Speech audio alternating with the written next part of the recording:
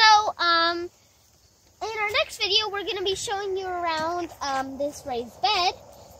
And here we have some basil. I'm going to show you how to pick it.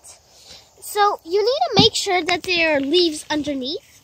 And then you pick right there. There you go.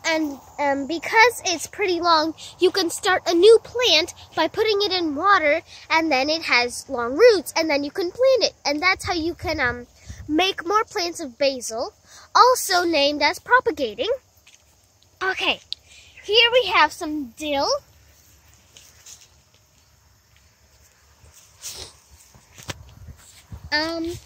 Over here we have some potatoes that are flowering, which will give this like small fruit which has seeds inside.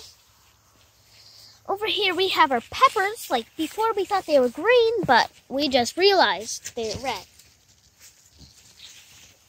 We have corn over here.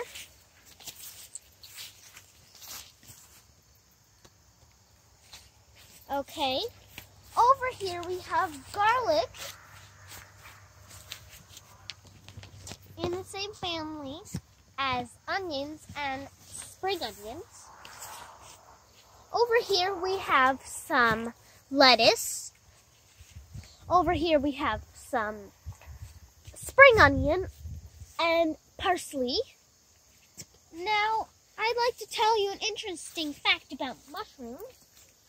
One time ago, we picked mushrooms, and we weren't sure, so we used our dad's phone, which can tell if you take a picture, it will name, and it was edible.